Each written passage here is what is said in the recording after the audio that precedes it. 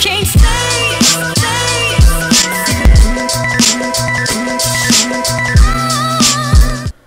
Hello everybody, welcome back to a new video. It's Gina here, and if you're new to my channel, I'm doing different art related videos, and yeah, I'm doing really illustrations, portraits, art challenges like this video, and many other art related things. So if you like this, and if you like this drawing and want to see more, then feel free to subscribe for more. And yeah, so this drawing, as you can see, it's a little mermaid. I'm doing it all in blue tones because this is something that Iikiui started. If you don't know her already, she's a YouTube artist and also have Instagram, and I don't know where she is everywhere, but on YouTube and Instagram you can find her if you put in Iikiui. And yeah, so she made this video where she did draw a mermaid, a monochrome mermaid, and she started with blue. And because she was like, if you do this, please tag me and such, and feel free to make it too.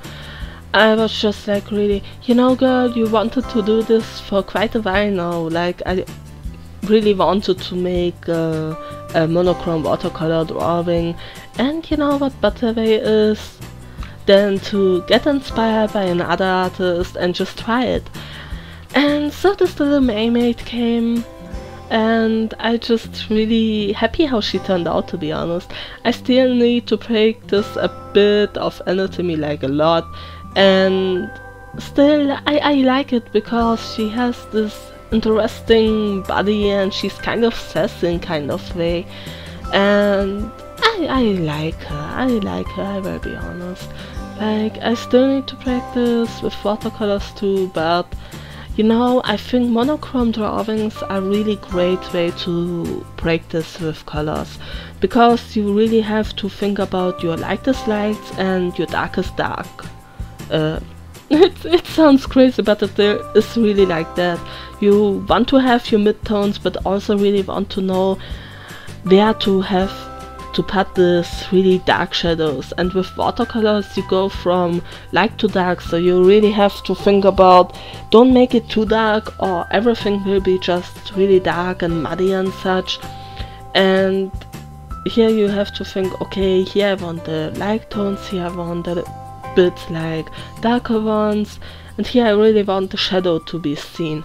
And I think this is a great way, and I think that is why many people say before you start like coloring, do a lot of stuff in black and white, because if you do it in grayscale good, like your shadows, lights and midtones, then you can also transfer it better to color, and that is pretty accurate, to be honest. Like, in the last few times I'm really changing from colors to black and white and back, and I can really see that it helps a lot. And yeah, what did I also use in this? As you can see, I'm using a water brush. I really love this brush so much.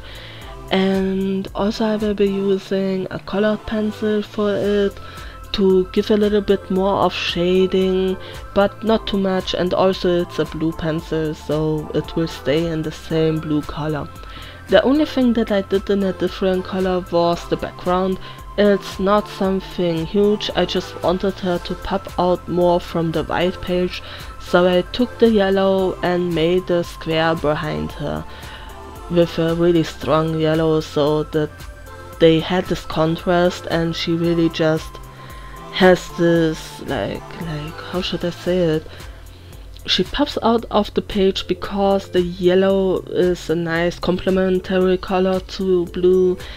And yeah, I like this. I'm really interested, do you guys like this too?